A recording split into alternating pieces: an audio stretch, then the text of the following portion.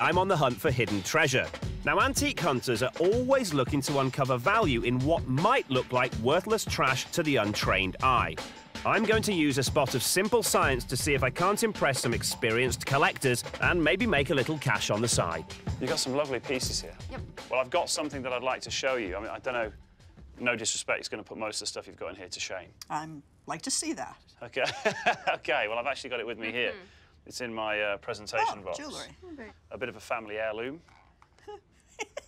Yep, have a look at that. OK. Thanks. There you go, have a look at that. OK. It's not something we would be interested in. Right, why? It's just, It's not really anything. yeah, it's just a piece of bent metal, honey. I don't know what you've been told, but... It's a piece of genuine copper that's been zinc-plated. Ooh, any nail you pick up at the hardware store is that as well. No, I didn't know that. OK, but anyway, look, I want to show you something with it. All right, hang on there, look. Right, listen, give me that for a minute. Right, I'm going to do something to this. I'm going to heat it up. Why would you do that? And then I'm going to dunk it into your coffee. Into my coffee? Into your coffee, is that all right? No, yeah. And then you're going to buy me a new coffee. I'll buy you a new coffee, all right, with the money that I get from selling you this. OK. Which is going to impress you, right? Okay. So, what's going to happen to it?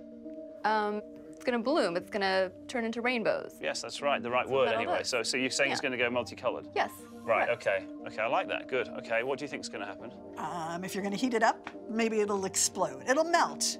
Right, it'll melt. It'll melt. OK, melt and bloom. Correct. Shall we find out? I suppose.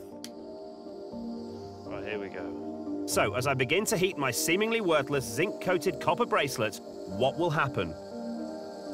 Will it, as the guys have predicted, turn multicoloured with a rainbow effect?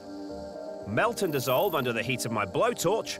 Will it maybe turn gold or expand and grow in front of their very eyes?